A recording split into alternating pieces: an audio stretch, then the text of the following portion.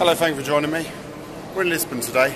We're at one of the main metro stations. I'm not quite sure how to pronounce it, but I'll show you how it's written in a minute. Do you remember these ticket barriers? Swash swoosh ones, I called them. I don't think there's anywhere in the UK that has them, but Ireland has them. I remember when a few stations like Romford and Portsmouth and Southsea, Southampton Central, and the final station to have them was Epsom in Surrey, but now no railway stations in Britain have the swash swoosh ticket barriers. They're called that because of the way they open. They don't open like a gate. They kind of go like that. So yeah, we're at one of the main metro stations. The track is actually just down below me, so there's platforms. You can hear a train coming in. There's actually two lines. Below me is the green line. Just over there is the blue line. So we're going to go down, and I'm going one stop to the end of the green line. It's all right, it's not my train, so I haven't got a rush. We're actually going to go out of Lisbon and across the Tagus, the river Tagus or Tagus, on a boat. I've got to go one stop to the end of the green line. So this is the green line platform. If you go look here, here is the blue line platforms. And here's our first view of the metro train. So it's two 3-car units together. I've noticed there appears to be two types of very similar trains. One's like this, that have the walk-through carriages like the London S-Stop trains, and ones that don't.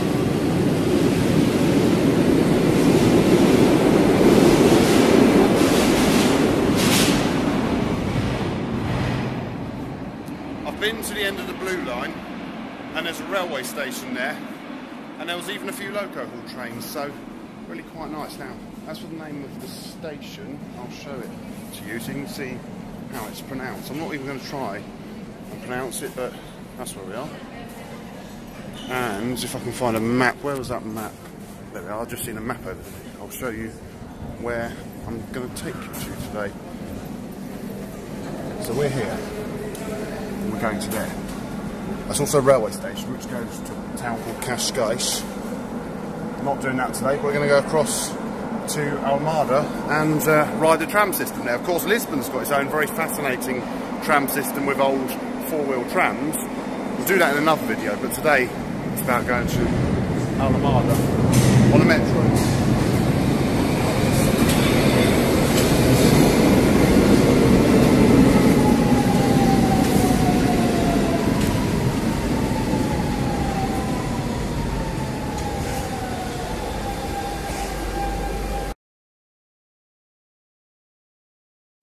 So we're just arriving at the final station on the green line. I'll just show you the interior of the train. As you can see, it's got seating so you can look out the window, which I quite like, rather than the seating that faces inwards. I said the other train we saw had walk-through carriages. This one has more like the London Underground A, C and D stop trains have, where you have a door between each carriage.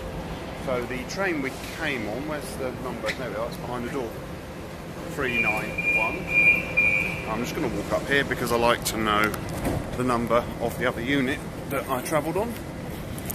Oh, I've got Budapest Metro shirt on today. I wonder if I do a Lisbon one.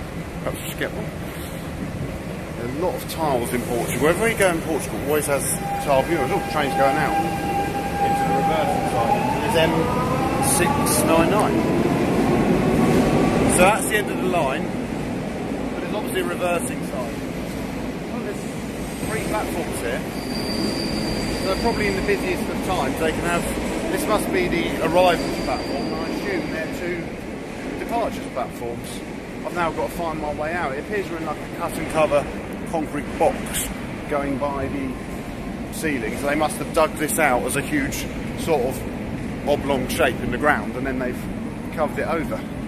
So also this is a railway station on the line to Cascais, which might do if I have time, but the main point of this video is to go across to Tagus and explore the Almada tram network, because Lisbon's very pleasant. It's very, very touristy.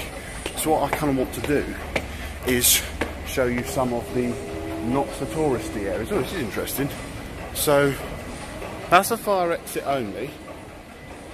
It looks like the ticket barriers are down there. We've got this travelator to go along. I suppose most people probably, if they would go up the stairs at that end. But because I always like to have a look, so I can walk really far from it.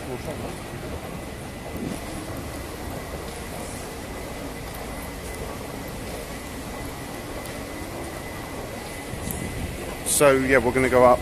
So this station, as well as being a railway and a metro station, is also a ferry terminal. So that's the point I'm up to today, getting the ferry. There's lifts down onto the platform, so most stations are accessible. No, this travelator's not going. I can see ticket barriers on this level. I can also see some upstairs. So maybe they're for the mainline station. I've noticed some railway stations here in Portugal, as opposed to railway stations, not metro stations, have ticket barriers, others don't. So a bit like the UK really. But I've not yet seen a metro station that doesn't have ticket barriers. So as soon as we get ticket barriers, I'm going to have to stop filming because I need to find my ticket and get out. I'll explain a bit about how the ticketing system works here later on. So here are a gate line of what I called a swash swoosh ticket barriers. If you try and see how they open, you'll see what I mean. They kind of go down and up.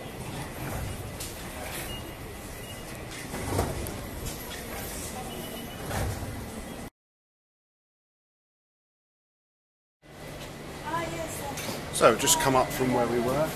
That's the departure platforms for the metro. That's where we were, where the travellators were. Came for a set of ticket barriers. Now here above us is the mainline station, and as you can see, it also has ticket barriers, much taller swash swoosh ticket barriers. So I'm not catching a train now. I'm going to try and find the ferry terminal. So if you have a look, see how they open. They don't always open, but they, as I said, they go swash swoosh. Interesting. That's obviously like the wide aisle one. There's actually two sets of barriers.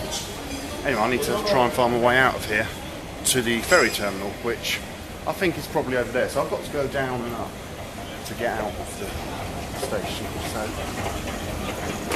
please get to the sign now saying boat over there. So I've now come upstairs. This is the main platforms at the railway station. So there's about 7 platforms, which for a railway that only goes 16 miles seems quite a lot. It seems they've possibly just stationed the trains here when they're not in use maybe. It runs 16 miles to Cascais, mainly along by the sea. To me it's a bit like Lisbon's equivalent of the London, Tilbury and Southend Railway. It's kind of like a little self-contained network that only goes to one set of places. I'm very terminal this way. So I've got to go and find that now. And hopefully soon we shall be crossing the Tagus.